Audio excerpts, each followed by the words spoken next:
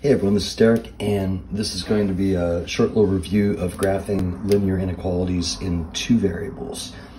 So kind of as a reminder, we probably saw this in an intermediate algebra class. When we go to graph these, the first thing we're going to do is just treat it like it's an equal sign for a second and figure out where the boundary is. So we'll just get it graphed.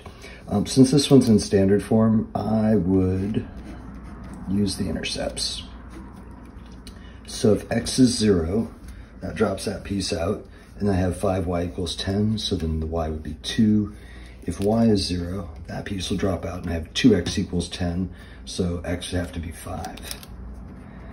That gets me my 2 points. When x is 0, y is 2, and when x is 5, y is 0. And then here's where the inequality part comes back. So this is really not equals, this is really a greater than. And if it's a greater than equal to, it's a solid line. That's like kind of the equivalent of the solid dot on a line graph. Oops. So this is going to be a solid line on this graph. If you have a no equals to, so that would be like a dashed line or an open dot in our old graphs. So this one is going to be dashed. So I'm going to try to draw a dashed line.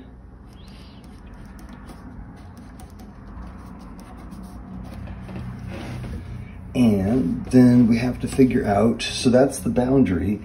And you know, if you think about something simple, x is greater than 3. If this is 3, which side do we draw the line on? Well, the side that's bigger than for 3, the side, which is over here. We know that because 4 is bigger than 3, we don't even think about it. We know we don't do, this side, because this is 2, 2 is not bigger than 3, this would make it false. If I put in 4, 4 is bigger than 3, that makes it true. We can do the same exact, and it seems silly here to do a test point, but here it's harder to see which side of this thing is the right side. So, and we're gonna have the same thing where half the graph is shaded and half isn't. So what we do is we just test 0, 0, and that's what this is saying.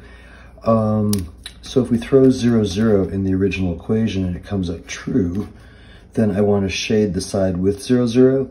If I throw 0, 0 in here and it comes up false, that's like this 2, I'd want to shade the other side. So 2 and 5 times 0 is supposed to be greater than 10. So 0 is greater than 10. So 0 is not greater than 10. That is false. So this right here is a big old no. That did not work. So if this didn't work, the only other option is that means that this side over here is the side that does work. If you test the point and it works, you color it. If you test the point and it doesn't work, color the other side. Okay, so with this one, we're in slope-intercept form. And we could make a table. So for instance, when x is 0, y would be 3. When x is 1, negative 4 plus 3 would make negative 1. And then when x is 0, y is 3, and when x is 1, y is negative 1. So that would be one way to do it. I could also just go directly from the equation. So remember, this is our y-intercept, so that's right there. This is our slope, so that's negative 4 over 1. So dropping 4 and running 1, you get to the exact same point. But regardless, there would be our line. And then we'll test 0, 0 again. So 0 is less than or equal to negative 4 times 0 plus 3. 0 is less than or equal to 3. 0 is less than 3. That is true. So that means that this point right here worked. So that means we want to shade the side where it works. So,